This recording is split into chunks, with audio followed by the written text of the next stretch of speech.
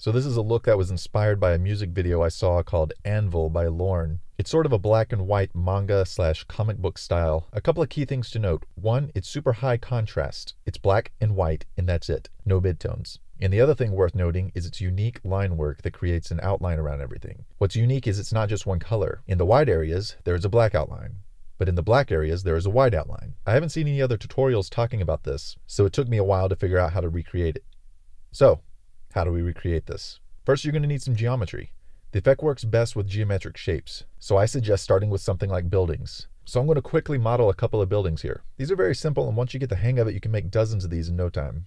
So once you have all your buildings modeled, you're going to want to mark all the edges you want to show up as line work. So just select all those edges, turn on Freestyle, right-click, and mark Freestyle. Now you need a material. It's very simple. All you need is a diffusion shader, a shader to RGB, and a color ramp. Set the color ramp to constant and adjust the sliders until you get something you like. Also, for your light source, go with the sun lamp. You can adjust the angle for a ton of different looks. Now on to the line work. Turn on Freestyle and set the thickness to 0.4. Then, under the layers properties, you'll find the Freestyle settings. By default, you'll have one Freestyle line set, but you can actually add as many as you want. We're going to be using 2. Name the first line set black and the second line set white. It is very important that the black line set is on top, and you'll see why in just a second. With the black line set selected, enable Edge Mark. Then under Freestyle Line Style, you'll find the Color tab. By default, it is set to black, so leave that alone. Now go under the Thickness tab and set the thickness to 5. The black line set is now done. Now for the white.